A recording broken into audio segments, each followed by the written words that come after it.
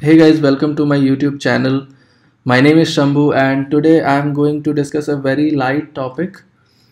But this is very crucial and this is very important for me because in order to run this, a few months ago I have bought a server with 64 GB RAM, and what I wanted to have is I wanted to have a full-blown GNS3 server running where multiple user can connect at the same time and do projects, something like classroom kind of environment. If 10 students wants to connect to this server, they can connect to it and run their own topologies without bothering the server much, because GNS3, right? I remember that in 2011 when I ran GNS3 first time on my 1 GB RAM machine, I was just able to run it, and I was also able to run one router.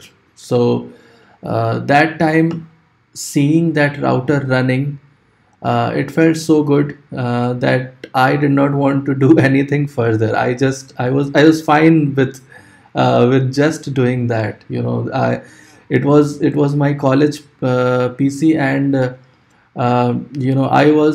I was sufficiently happy that this particular machine can run a router. For at that time, I have never seen the router physically, and I used to think that router is a very big deal. It is definitely a great engineering device, and in fact, today whenever I see a router, I get very excited. But that time, the excitement was very real, and it was very new to me. So GNS3 has given me that opportunity to see the router in real life. So that is the reason it is very close to my heart. I have tried to, use many emulators, like I have used Whirl, EVNG, etc. And I have definitely used physical devices. In fact, I have many physical devices at my home.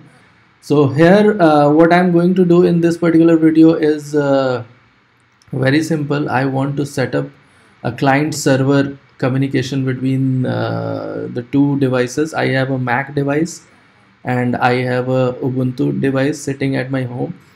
This Ubuntu is a GNS3 server, and here I have installed GNS3. Simple installation, just like your standalone workstation wherever you install. There is no specific server version of it. Since this is already Linux machine, I do not need a separate GNS3 VM here. So let's get started. This is very simple. There are just one or two steps. So I always say that my love-hate relationship with GNS3 has come to next level, because earlier I used to run it on my workstation, Mac workstation, and I have struggled with GNS3 a lot. But since it is with me and it has been helping me since last 10 years, I really feel very comfortable troubleshooting and working on this particular emulation tool. It is very close to my heart in a way. So that is the reason I don't want to go anywhere else. The kind of upgrades that GNS3 is giving, it's really exciting. Alright, with this, let's get to the business. This is my Ubuntu machine, and this machine I want to set up as a server. I'll go to preferences. In preferences, I need to go to server. In server, you will have to add the host binding here. I'll just attach the IP address which is on this particular machine. On top of that, the port, this is the TCP port over which clients are going to connect with me. So by default, this port is 3080. I'm not going to change it. This is the TCP port.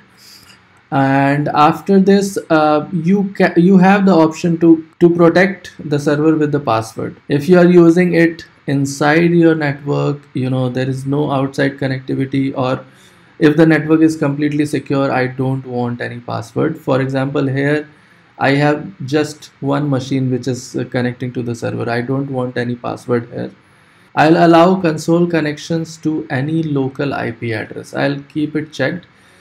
On top of this, these are the console ports over which the clients would connect to the router. So when on the client, when you have topology opened and you turn on the router, and you right click on the router and take the console for that particular router, that console would connect on any of these ports. So I'll just click apply and OK here on server side. This is done here on server side. I'll move to my Mac machine now. So this is the client. Here we need to specify the server first. So for that, I'll go to GNS3 preferences, and in preferences I'll go to the server. Right now you can see that I have enabled local server here. I'm not going to use local server now. I'll just disable this option. Now for the remote server, the protocol is going to be HTTP or HTTPS. So it depends that what protocol you are going to use. You can use either HTTP or HTTPS, that doesn't matter. And then the host you need to change. In my case it is going to be 192.168.1.78, which is my home server. If you have enabled the password option at the server, then you'll have to give username password here, else you can leave the authentication unchecked. I'll use this as a main server right now. I'll apply it. Let's see if it is connecting to that server or not. Alright, so I think it is already connected. Let me just try to open some topology. I'll go to file and I'll open a project. In the project library you can see that I have these few projects that I have created. So I'll click on one of them and try to open. I'm able to open the topology. So that is how it is going to work. I'll just start one router and show it to you. If I take console, you can see that CSR 1000V router is right now booting up. I'll jump back to my Ubuntu machine and I'll show you one more thing which we need to do. So since we are working with TCP port, what we need to do is allow those ports also. So you need to go to Ubuntu firewall and allow those ports. I'm not going to allow specific ports. I'll just allow the complete IP address range for my local network. Allow from 192.168.1.0/24/24.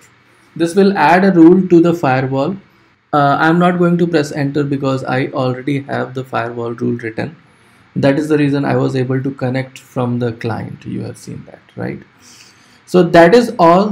There were 3 steps involved. First you need to configure the server, then client, and then allow the ports over which this connection will work. Thank you so much for your time. Please subscribe to my channel if you found this video interesting.